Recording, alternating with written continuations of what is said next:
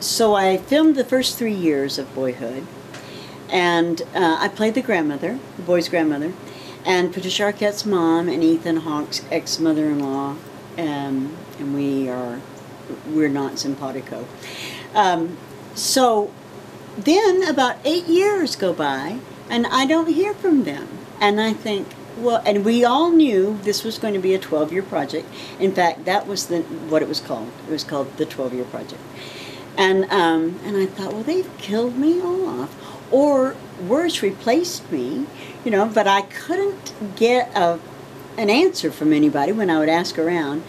So last fall, I ran into the casting director at a little party that was happening in Austin, and she said, "Oh, I'm so glad to see you because I need you next week to shoot the 12-year project." And I said, "Oh yeah." I jumped up and down, I spilled my drink. I was really thrilled that I was coming back, and because I told her, I said I thought I was dead or, you know, replaced. And but I was coming back because my grandson was graduating from high school, so of course his grandmother would be there. And so I said, "Well, where was I for the last, 7 years?" And Rick said, "You moved." But I also knew that I was playing Rick's grandmother, and that was a pretty neat thing.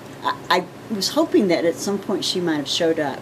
I don't even know if she's living, but I would like to have seen the real person that I was portraying at some point or another. But, Patricia Arquette was actually, in a way, playing Rick Linklater's mother, because it's sort of his story. So that was pretty neat. Yeah, so, yeah, I came back. Good.